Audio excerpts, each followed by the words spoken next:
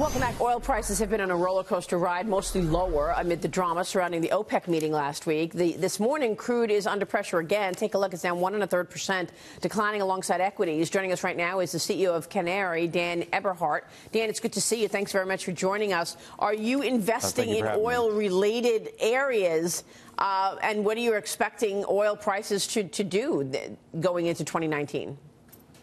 Sure, we are. First of all, I think it's a bit of a Pyrrhic victory, the OPEC move. I think that it's just an admission that they're ceding market share to U.S. shale. So I think if you're investing in U.S. mid-caps, EOG, Anadarko, Devon, people like that focused on U.S. shale, I think the U.S. production is going to continue to increase next year. Even though OPEC did say that they were willing to cut back, OPEC and allies coming to an agreement on Friday, Russia agreed to reduce oil output by 1.25 million barrels effective January 1. This coming despite President Trump's pressure to maintain the status quo on output levels. You think there's not going to be any issue in terms of production?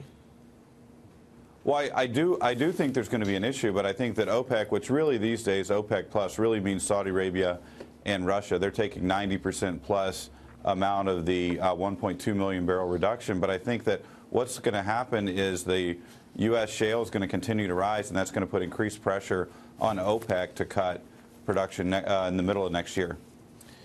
Dan, good morning. Mitch Rochelle. With crude in the 50s, where is the break even for the shale producers in terms of, when it doesn't make sense for them? And the thing I worry about is them starting to lay off workers and hurting the economy further as a result.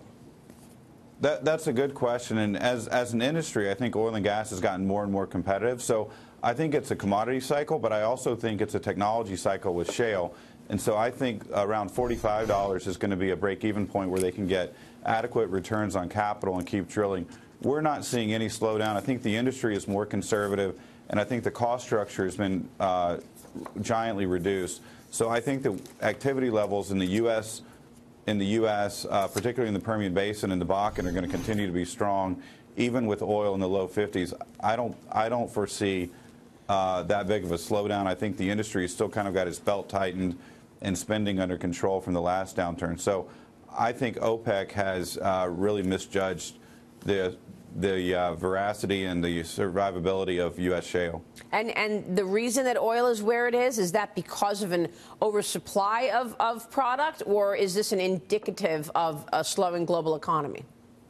There's definitely too much oil. So in the last 6 months, the U.S., Saudi Arabia, and Russia have added 2 million barrels a day of capacity, and those three have added 1 million barrels of capacity in the last 90 days. So there's definitely an oil glut. And I think that Trump tricked the market a little bit, tricked OPEC and tricked Russia with the Iranian sanctions, and then kind of let the air out of the balloon with the waivers a bit. So I think that there's too much oil right now, but I think the market is going to quickly get in balance. All right, we'll leave it there. Dan, it's good to see you this morning. Thanks so much.